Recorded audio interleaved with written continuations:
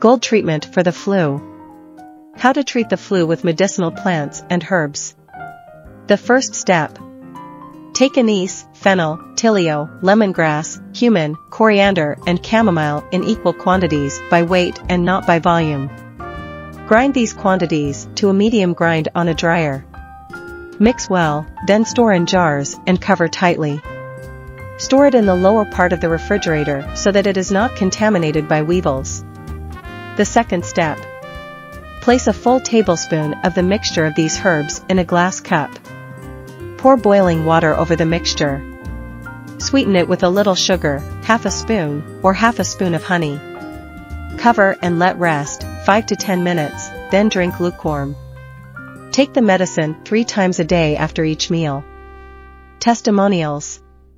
People who have used this medication have shown their satisfaction. In addition, this herbal mixture in the same dose is suitable for treating colds, coughs, bronchial asthma, bronchitis, laryngitis, fevers in general and high temperatures. All patients suffering from hypertension, hypotension, and diabetes, the herbs in this medicine do not harm them. It is recommended to continue this treatment for 7 to 10 consecutive days, although improvement may occur in 2 to 3 days.